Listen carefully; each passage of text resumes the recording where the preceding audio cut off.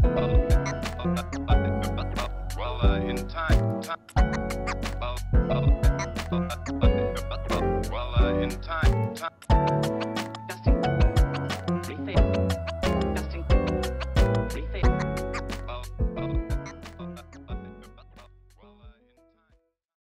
Sunday, everyone. Welcome to another episode of the Angel Swing Weekend Chat here with June, Espresso, Casper, Johannes, and we have Maddi Kai on the show today. Maddi is from Tallinn in Estonia. I met Maddi last December through the amazing Omnipotent health and fitness community, and I've been very inspired by her personality and her diverse background. And before we start, let's hear the genesis story and the mission of the Angel Swing from our co-host, Casper, first. Thanks so much, Yun. Okay, here we go. We're at the Angel Swing, an international NFT art gallery and podcast show founded by friends around the world who met through our beloved Metal Angels project. Espresso, Johannes are from Europe, and of course our special guest, Maddi, today is from Estonia.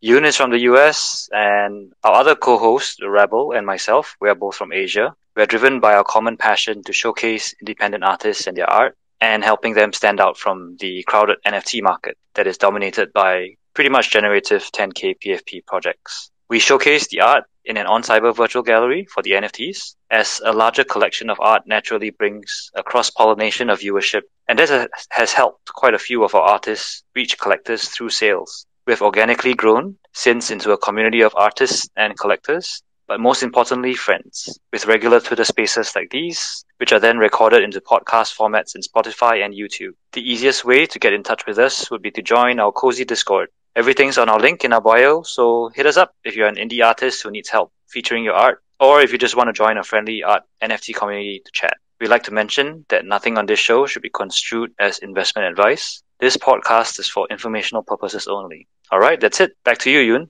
Thank you for the intro, Casper. Welcome, Maddi. So glad to have you with us. Tell us first about what life is in Estonia. Hello to everybody. Hello.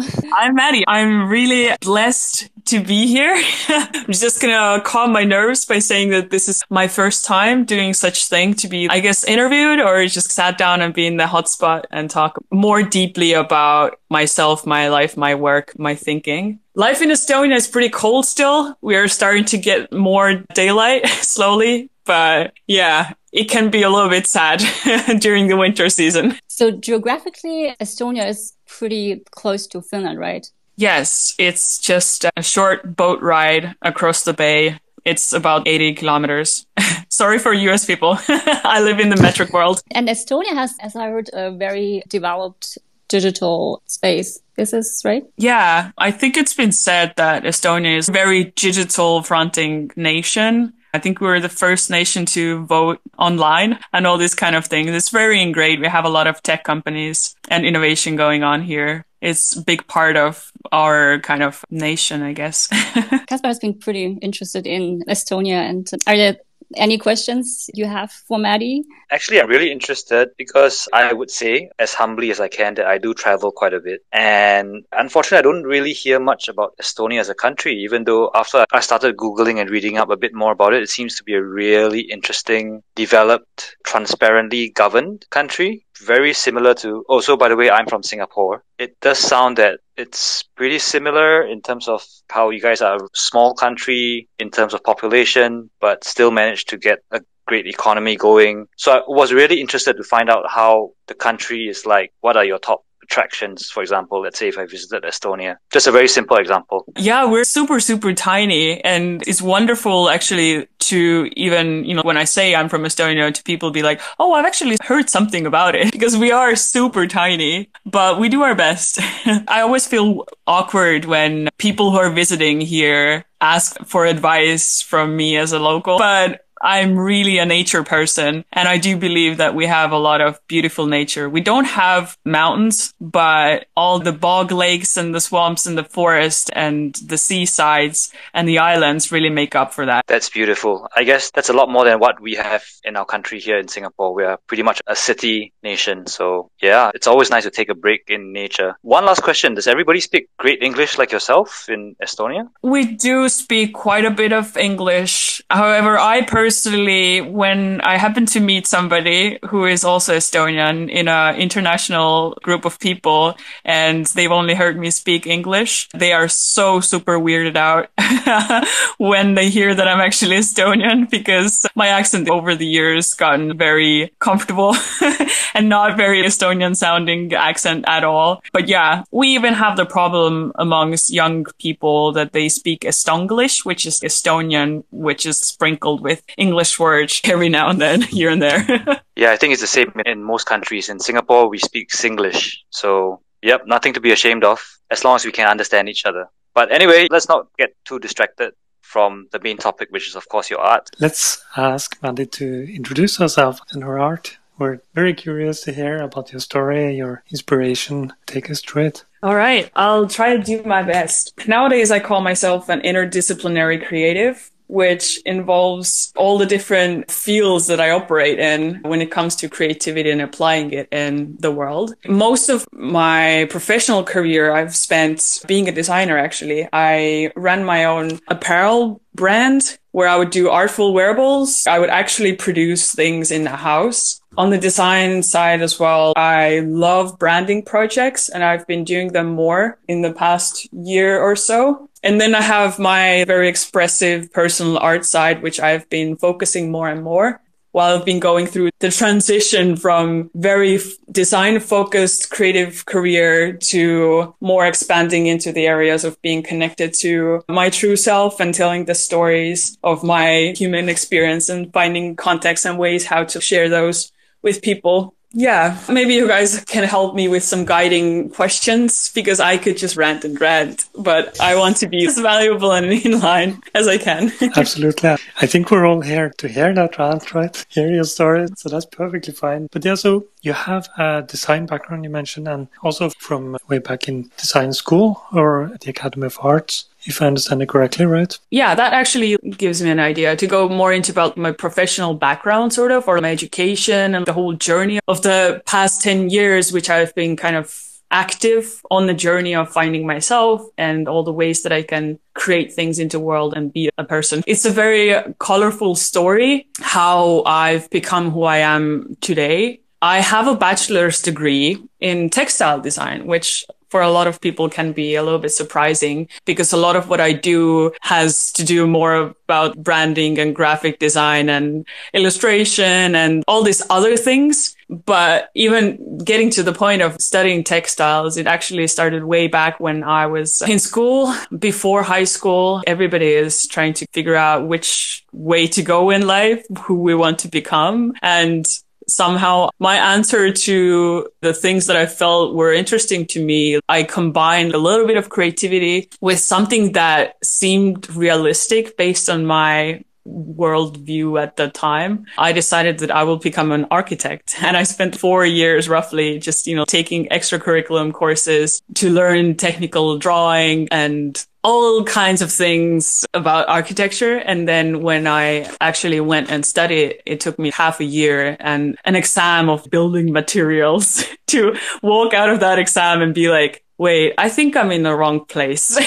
That was the first moment where I just trusted my instinct of, well, I had this idea, this image in my head of what I'm supposed to become, and I don't think that fits me. And I have no idea where I'm going next, but I'm going anyway. And that's how I started searching around, and that's how I got into graphic design. I actually went and studied it in school a little bit, had some interesting, enlightening experiences in regard of that. And through that process of learning the tools of a graphic designer and creating visuals, I happened to have a chance to work with a local fashion designer, and she was like, design me a pattern for fabric. And it opened up this whole new world of patterns to me. And I was like, whoa, this is what I like. There's something there. I have to dig into this. And nerd as I was, and I still am, I was like, you know what? I still want to go deeper than that, than just to become a pattern designer and just do that. And I decided to go study textiles, because that's like the biggest industry. And it also has something to do with like crafting things. That has always been very important to me. And that's how I ended up studying textiles and going deeper into learning about the material itself and all these wonderful ways how textiles are made. And then when I graduated, I had already started my own small business. And and then I went from there. That's kind of like the professional story. That's awesome. Thank you. So many interesting aspects of the creative industries like design, textile, architecture even, and art. So that sounds amazing. And I see we have a question from co-host Rebel here. Feel free to go.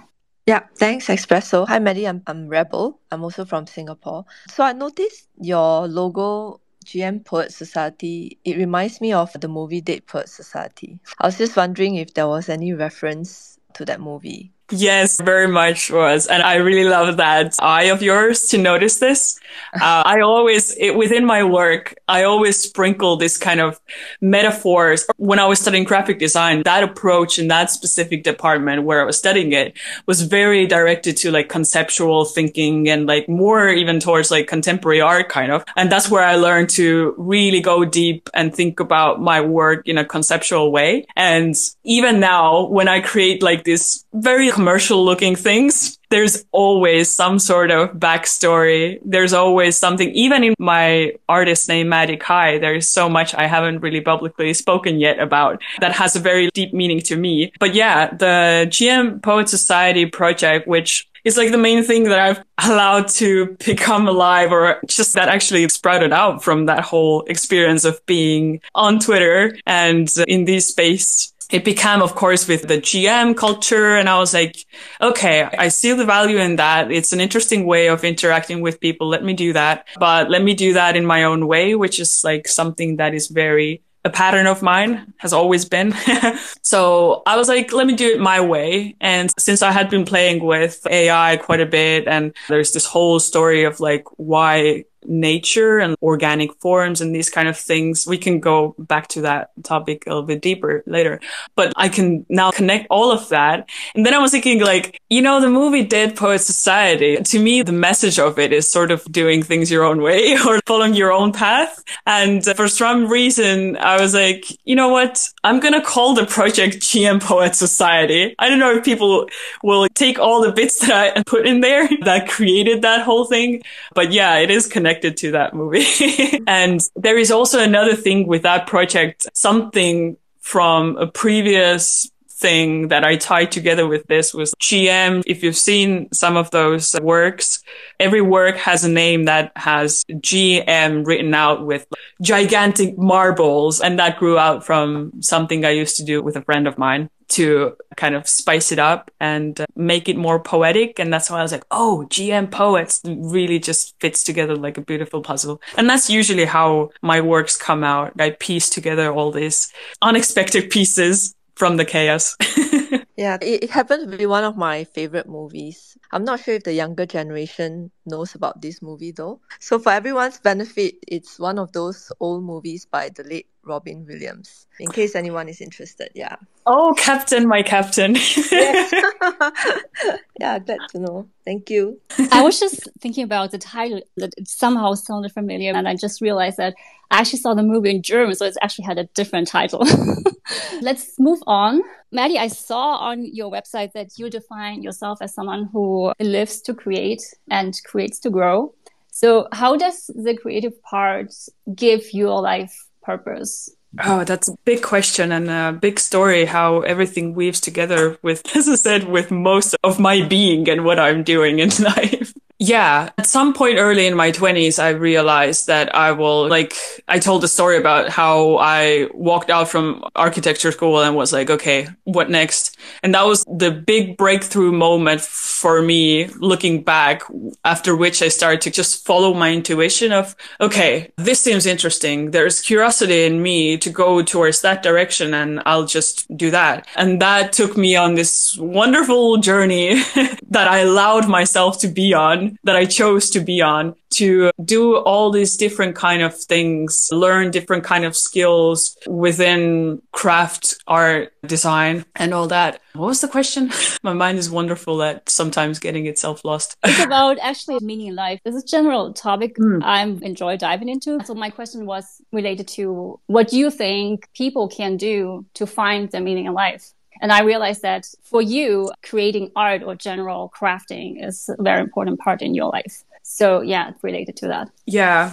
For some reason, there's always been something inside of me that says, if this feels right, go that direction, even if it is going upstream. And even back in school, the majority of my life, I have suffered a lot because I've been an outsider of many things. But for some reason, I always stick to it, to just trust my gut and do what I felt was needed to be done by me, maybe, or follow that intuition. And then later on, by just trusting myself in that way to follow my intuition of being where I'm supposed to be doing and doing what seems interesting or exciting or giving me the feeling of like I feel alive. Just over time, I kept putting in the reps of doing that. And then when I looked back and I was like looking for a pattern of, well, if somebody asks you what's your mission in life or what's your purpose or what makes you tick, I realized that just creating is something that it just aligns with something deeper and truer inside of me that just makes sense. That might sound like very ethereal, but to go more into like practical journey of finding that, or how did that kind of express itself? When I was younger, I loved gift giving. That was one of my favorite things.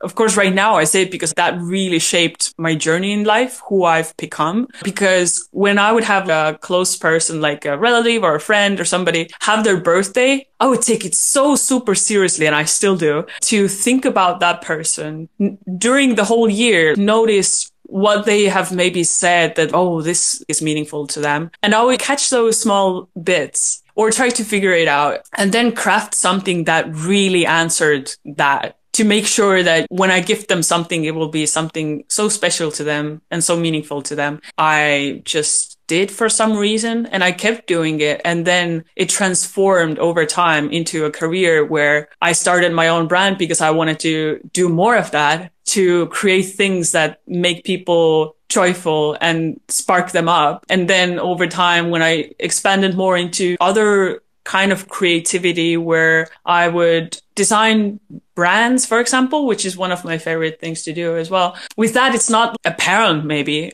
that how is that meaningful to people, but there is something about the recognition of brands or something that you're like, oh, this is familiar to me. That moment is still something similar that you're like, oh, cool. Like you're connecting with it. And yeah, over time, to me, if somebody asks me what my mission or purpose in life is, I just say that I'm here to create or craft things or experiences that are meaningful to other people. And that's that. As simple as that. It took me a long time, a lot of struggle. How do I identify myself? Because I do this design and then I do textile design and then I do that art. And I struggled for so many years to be able to call myself, who am I?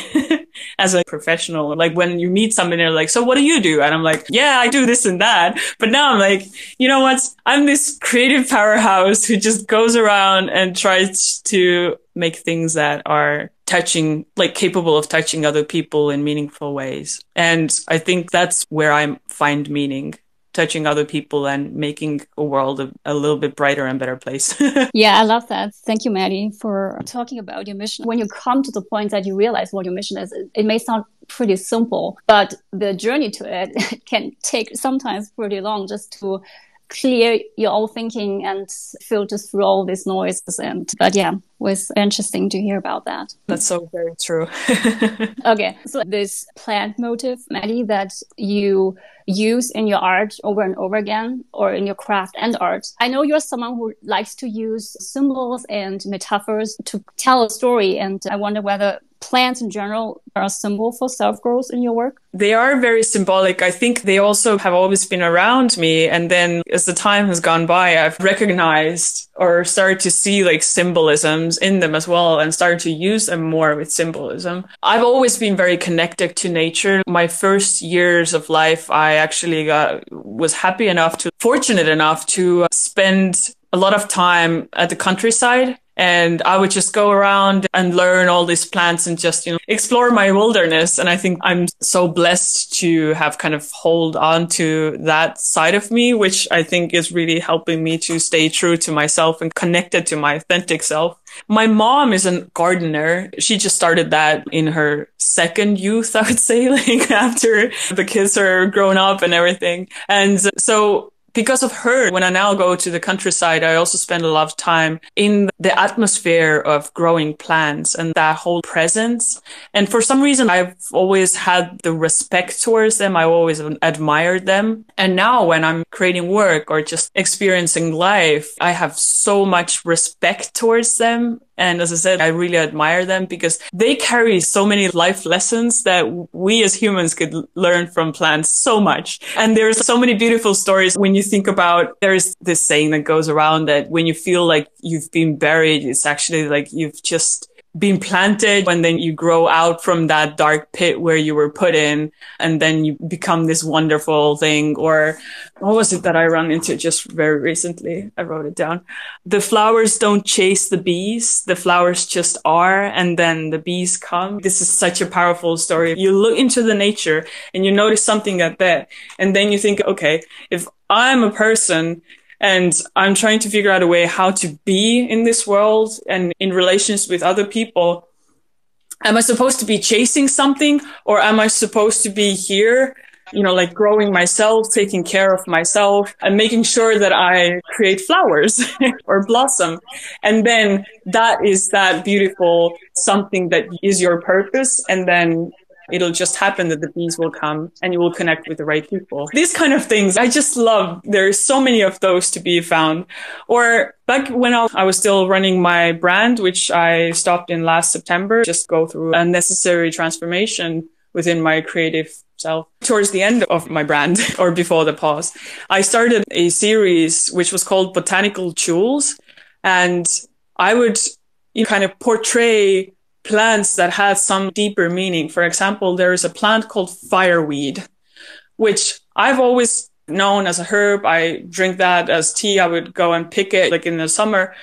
But then I was like, okay, somehow that plant comes to my consciousness and I feel portraying that. Let me look more into it. I learned that fireweed is the plant where when there has been a fire in the forest, fireweed is the first plant to start growing and help all the ecosystem, I don't know the right terms for it, to come to life again as well. And I was like, whoa, that plant just came to me in the moment in my life where I was feeling that I'm in the middle of reincarnation, or as a phoenix, like there had been something that has broken around me and now I'm building myself up again. And connecting with plants like that is something that, I don't know, is meaningful to me. And I love to dive more into that. Yeah, I totally relate to your fascination with plants. I'm also very fascinated by plants. I have like more than 60 indoor plants. Yeah. You just reminded me of a point that I think is crucial to share also, or explains a little bit more why there's a lot of plant or organic sort of shapes in my works. At some point, I was living as people do. I didn't really have houseplants. And then for some reason, I started bringing houseplants to my home. And I realized, wow, just a small presence of 2 plants makes me become more alive. They make me feel at home. We live in these boxes so far away from nature. And if you don't take the time to go and bathe in the nature and kind of connect, like on the Twitter here, I really love the metaphor of going to touch grass or something. I don't know how that goes exactly. This is one of the things I didn't really intentionally think about. Oh, okay, let's see, like bringing plants into my home, that is something that makes me feel a certain way. So maybe I should create things with plants. It wasn't like that. It's never like this very linear connection. But over time, based on my own feelings, I started incorporating more of plant images or kind of their essence in my work. And the GM Poet Society, it's been a wonderful experience.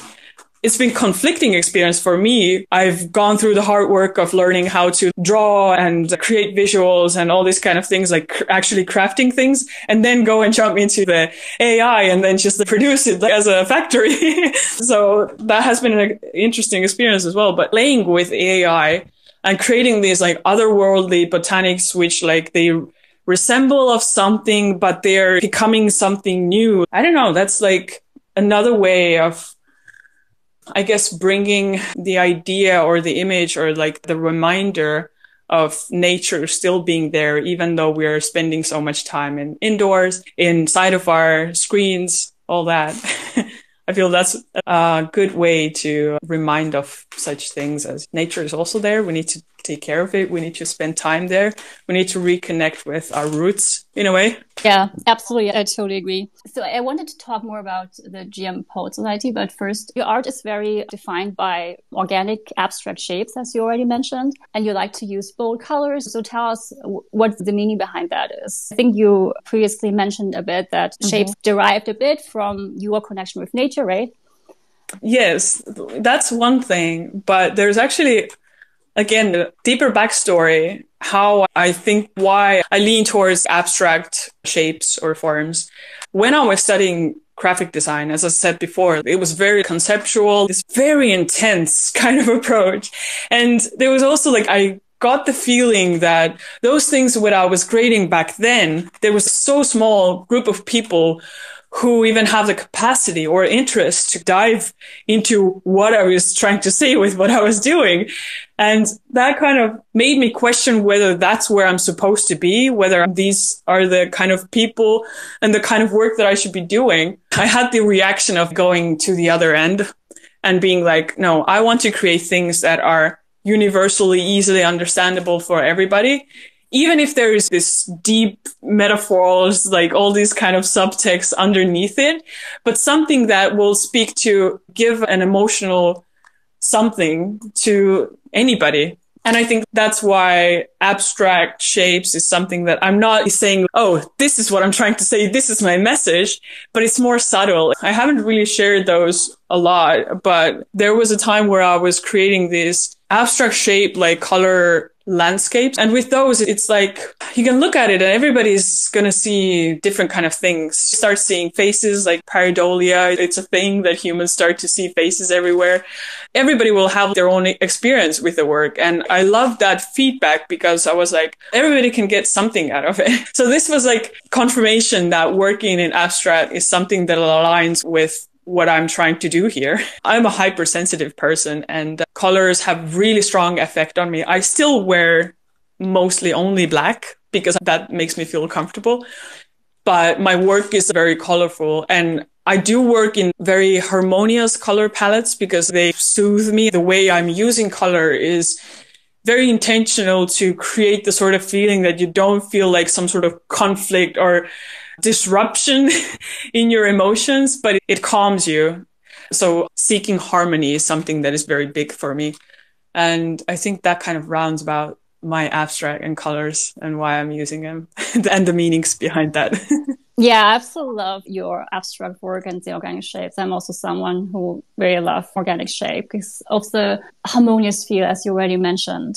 You're someone who likes to work with in crafting different materials. You work with wood and you make murals. You started generative art and you also make AI art. So you're very diverse and which is very fascinating. And so talking first a bit about the GM Poet Society, you mentioned that it has been created with AI, right? So what did you use exactly to make that? Yeah, I'm using Midjourney as a lot of us. I do with some of them sometimes manipulate them in Photoshop, tweak it in a way that I feel speaks better.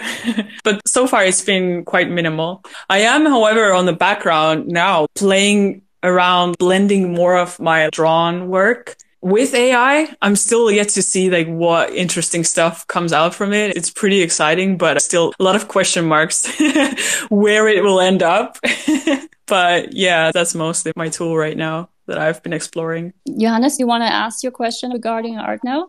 My question is half answered now because okay. I was wondering about the GM Poets Society pictures. For example, number 24 is something which really resonates with me. And here I was struggling with the tools and techniques which were used because I tried to interpret this. Was this painted by hand, Procreate, or was there some 3D tool involved into this because of the gold? But now you said Midjourney, which explains the way of creating it. But maybe we can broaden this question. Yeah, generally, you are doing a lot of different styles. and Midjourney is not the only tool. Could you please, from a technical standpoint, because I'm always interested how other artists are doing it, what other tools and techniques you are using for creating your digital pieces?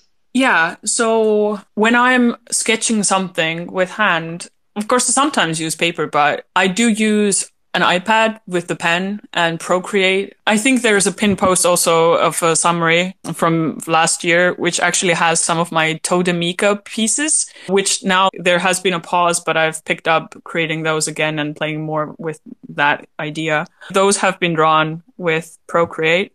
And yeah, since my background is in graphic design, my main tools are like the whole Adobe suite. I use a lot of Illustrator. If I work with more like raster stuff or piecing together already existing images, then I use Photoshop. But yeah, this is mostly my toolkit when it comes to creating visual things. I hope that answers. Thank you. I was just wondering how you do it. And I think you answered that question very accurately. And yeah, for me, at first, it was like very foreign to me to call the work that I was doing with Midjourney like my art, because I had this internal discussion, like we also have it on all the platforms where we are, even in my Facebook amongst people who I was not expecting to discuss whether AI art is art or we should ban that, and all these kind of a lot of emotion that is going around about that thing. And initially I was also feeling puzzled or conflicted, but I had friends encourage me to view it as a tool and play around it and see what comes. And now, honestly, like I went off and just created a series of this wondrous botanical creatures. I love all of them because they make me feel good. And that's a good indicator that you're creating the right thing, right? When it makes you feel like when you go back and you're still like, yeah, that's something that I can't describe, but it makes me feel some way. But now I've been working more with Midjourney, for example, as a tool. And now I'm playing more with how do I mix that together with what I was either doing before or in parallel with that, and seeing how can that elevate or take me to places where maybe I would have not gotten before with some of my works. GM Poet Society, yes, I have made them in NFTs. Like I'm still standing here with my question mark about what kind of work should I be minting. And in general, there's big questions to be answered to me because an artist career is new to me because I used to identify as a designer for so long, but I was always doing these poetic things on the side. It was just a matter of I decided to identify as a designer, but I've always been creating art also, or even my designs have very big portion of it being pure artistry and have my very own handwriting. Yes, yeah. I can totally agree to that there's boundaries between art and design are very thin. For example, looking on the picture number 24 that I pinned, I would say that you polish this a lot with Photoshop, because if I'm using Midjourney, the results are not so clean. So I would expect that you invested a lot of time to fix it up, right?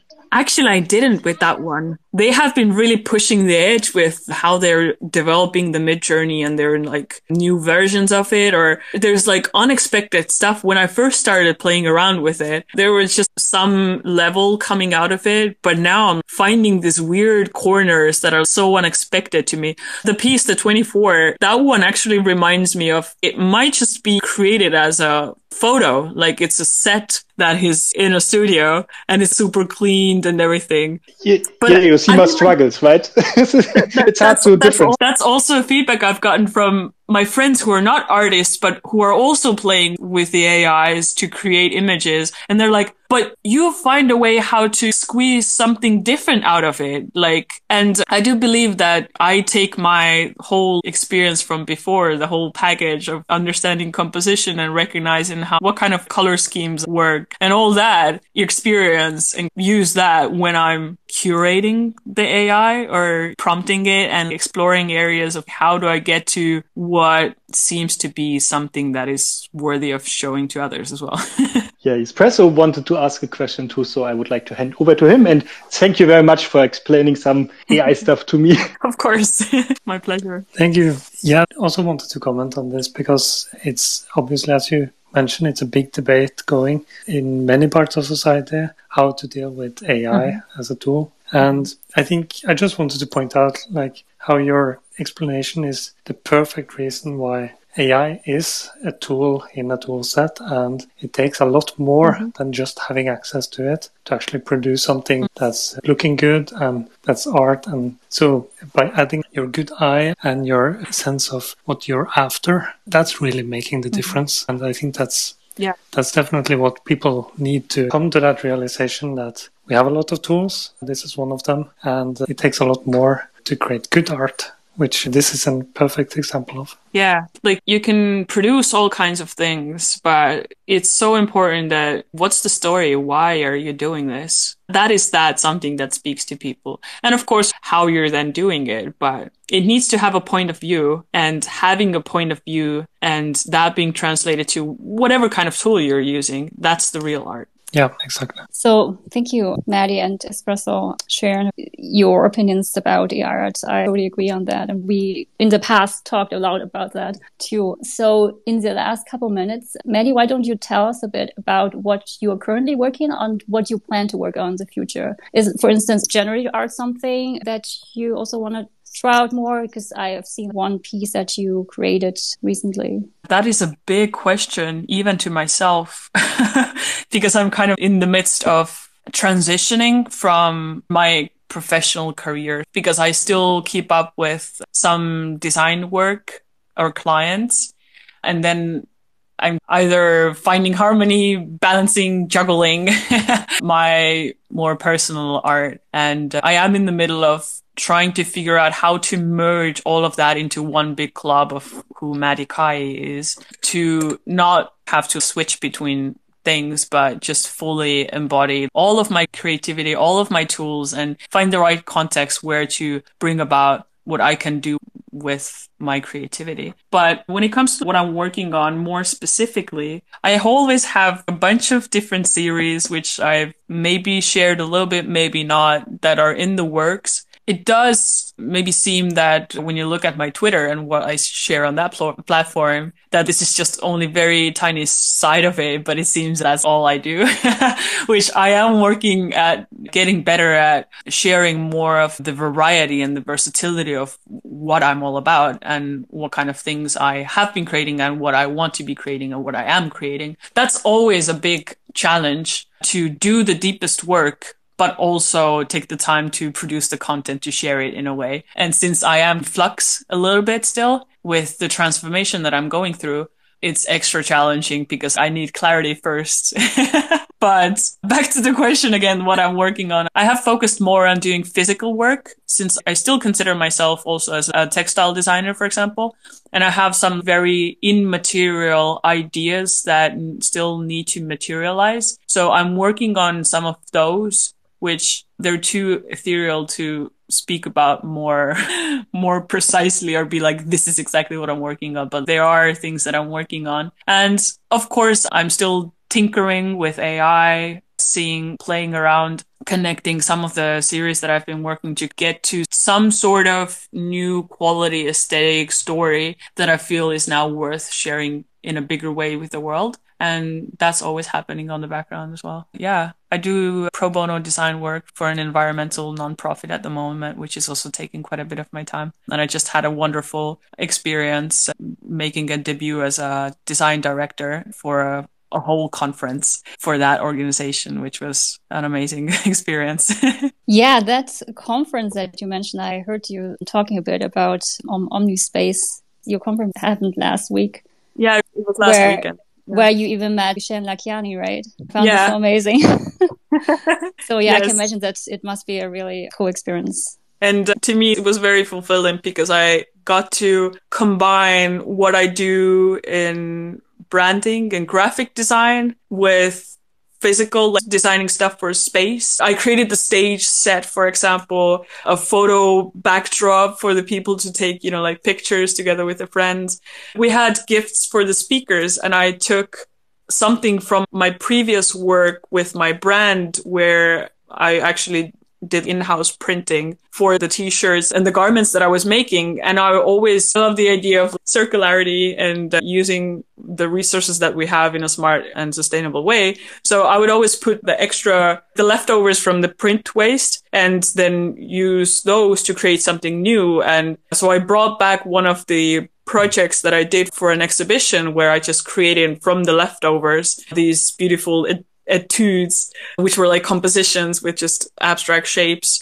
And I took that idea and I took the symbol of unity, which was the theme of the conference, and I printed the gift bags for the speakers with the print waste that was connecting that idea with the theme of the conference and bringing all these things together. That was a wonderful experience to get to use, first of all, be trusted to lead the way of the cohesiveness of that experience of the conference, and then bring in the whole arsenal of my experiences and skills and make something wonderful for people. That was a big thing for me.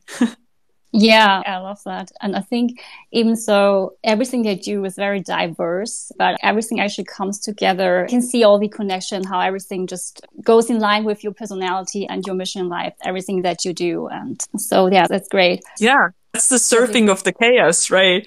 That was one of the points in your agenda, which I was hoping we get to. Yes. So now I was like chiming in on that, connecting the things. That's the true creativity, right? And when I think about chaos, there is this principle of organization that is sort of built in nature. Again, going back to nature, right? You know, the rivers, they somehow know how to make their way to the sea. The stars know their orbits, or, you know, plants know which way is up when they're planted as just seeds. And to me, being in touch with that, being open and allowing myself to operate in a chaotic space to then pick those things up and tie them together is what all of it is about. Yeah, I love that. We're actually coming to the end of space, and I would like to close the space with a quote that our listener Sarah shared. The flower doesn't dream of the bee, it blossoms and the bee comes.